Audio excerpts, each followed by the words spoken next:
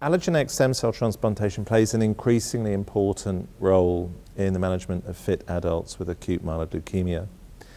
And despite that,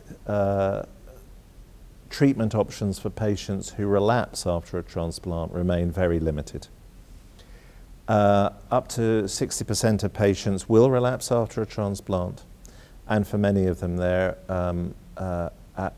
life expectancy can be numbered in months. So there's clearly an urgent requirement for new salvage treatments, because if patients can achieve a second remission, then they can have quite encouraging long-term survival if given DLI or in selected patients a second transplant. Until very recently, the only salvage option was intensive chemotherapy, which was clearly very toxic and often ineffectual. We published with the EBMT a large series of about 170 patients who received Azacitidine as an outpatient as salvage therapy and observed that it was broadly tolerable, and about 20% of patients went into CR.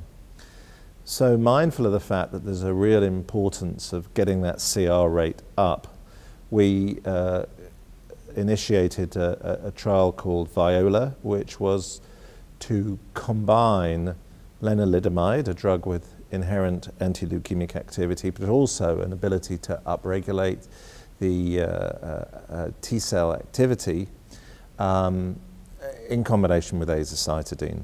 And there was a particular concern about this study when we started out in terms of possible safety, because lenalidomide, when given after transplant, has previously been associated with excessively high rates of graft versus host disease, even using very low doses of 5 or 10 milligrams. We therefore wanted to be using a statistical design that allowed us to define the maximum tolerated dose as safely and as effectively as possible, and that's called a continuous reassessment model. And using that model, we were able to demonstrate in the VIOLA trial that, in fact, contrary to previous expectation, quite high doses of lenalidomide were well tolerated post-transplant, up to 25 milligrams. There was very little GVHD, and the combination was broadly well tolerated.